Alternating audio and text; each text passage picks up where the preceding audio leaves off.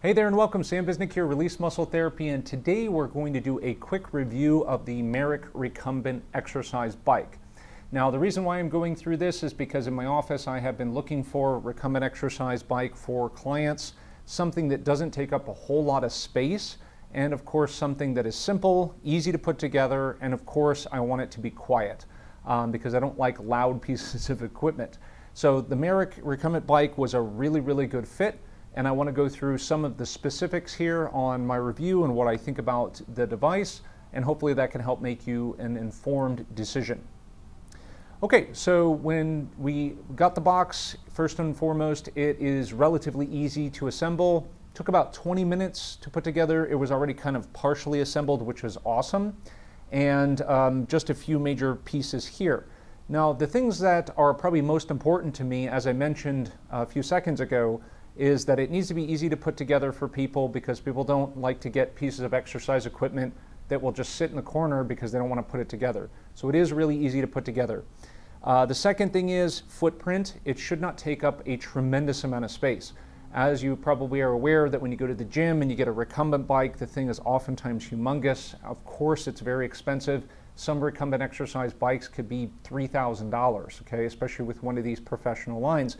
And a lot of people, that is not doable, financially feasible, but also it's just overkill for what you need. So this is really something that is going to be utilized at home. And in particular, it's got such a small footprint that it's easy to put in your living room, or of course, in my context, in a therapy office, and it doesn't take up a whole lot of space. And of course, it's not obnoxiously loud.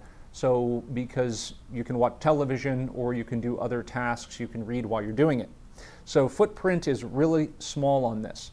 It has a lot of individual features in terms of like the electronics, so we'll cover that in a second. But I want to go through some of the key features here. So it's got the nice seat here, easily cleanable, and one of the things that's always a concern is the user size. So number one, this will tolerate up to 300 pounds, so it'll accommodate most users. And also height. And something to keep in mind, I'm 6'3", so a lot of pieces of equipment feel like they're made for much smaller people. So I'll show you that this is a very nice fit for me. So make sure I'm on camera here. So it has the wheel attachment underneath here. It could be slid forward and backward. And of course, the selection for a recumbent bike is oftentimes most helpful for people with compression or pinching in the hip joints, so they can't sit at a 90-degree angle too comfortably. So we obviously want to be sitting back as much as possible. So this is very helpful. In addition, the knees. The closer you're slid forward, the deeper the knee angle is when you pedal. That can obviously be very uncomfortable. So moving the seat back is very important. So I didn't put the foot attachments on here. These come with it. And because my foot is very large, I find it just faster to stick my foot on the pedal. But some people will like to use these, and those are included. So you can see here that at 6'3", how big I am, and when I pedal, that at this point, the maximum degree of knee bend is just slightly less than 90 degrees, but I can move this back even further, okay? So it's comfortable as I'm pedaling, okay, and I feel seat is comfortable. Handles are a great benefit here. You can always stick your hands there. There is a handle up here, although I find that most people are not going to be holding on to this handle when they're doing the recumbent bike. It's more there to help yourself up when you're done. So obviously that is very useful as well. So as we are pedaling, okay, I'm actually pedaling here. I'm sure you could probably not hear this at all, but because it is magnetic resistance, it is whisper quiet. And that is obviously very important. So that way you can exercise late at night, not wake anybody up. It doesn't rumble, it doesn't move around a lot. The machine is very steady with the base, which is awesome.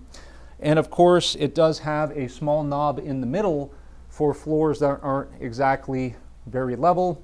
We can prop it up as necessary by turning the dial to get it to level itself out. Okay? There is a resistance knob right here. Obviously, it'll go all the way down to virtually no resistance, okay, which would be number one. Hardly any resistance at all, great for just pumping without any loading. And we can go up quite a bit on this to level 8. Now level 8 is not going to present a tremendous challenge, okay? So if you're looking for something that's really going to push you to do high intensity interval training and so forth, it's probably not going to be the bike for you because you're going to want that resistance to go up much higher. But if you're doing rehab exercise or you're just trying to improve mobility, low-level endurance, just increase your activity levels, then this is going to be just fine for you. Okay? So we have those options. Outside of that, mechanically, everything is fairly straightforward. There is a water cup holder if you need that there. There is a little spot here to put your phone. And then we'll talk about some of the settings that are actually on the electronic platform. So the electronic dashboard is pretty straightforward. You have reset, of course, where you can reset all of the data in there. There are different modes. So we could put it on the pulse. Of course, we can take a look at the amount of time. We can scan. Of course, these are different options in which you'll be using with the app that comes with it. Of course, checking your speed and your distance. Okay, we can also take a look at how many calories estimated we've expended. Okay, so there's a couple of different options and settings here as well. So what we'll do is we'll take a look at the app real quick, but I just wanted to show you that the dashboard is pretty simple to manage, and it is operated by a couple of batteries that are included with the unit. Okay, so when you sign up for the app, actually this is pretty much what it looks like. You can click on any of the devices. It will sync any of the ones that you have from the brand. There are different classes and so forth that you can take, which is pretty cool. Different types of workouts and of course training and information.